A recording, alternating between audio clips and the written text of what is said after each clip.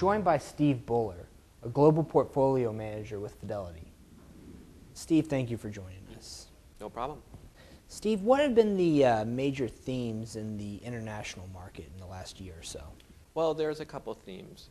Similar to the U.S., we had a equitization or recapitalization in some countries, particularly the United Kingdom, Australia, and to a lesser extent in Singapore.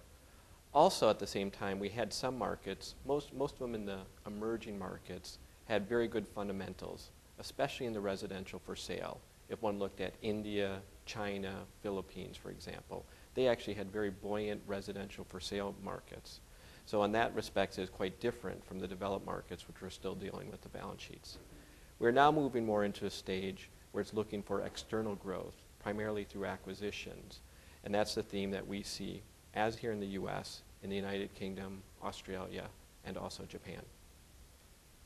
And are there any specific regions that you think might be more active in terms of the acquisition transaction market? I would say where the problems or the difficulties on the credit or the banking side are the most pronounced. So we would think the United Kingdom would be by far the top of the list, where you'll see distressed with quotes around it, assets for sale. And the public real estate model, do you feel that that's taking hold and gaining momentum worldwide?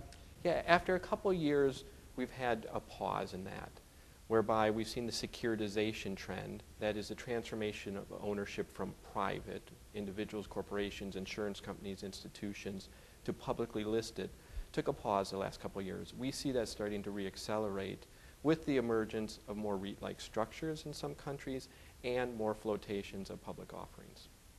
All right, well, thank you very much for joining us, Steve. You're welcome. For more information on this and other REIT news and analysis, check out REIT.com.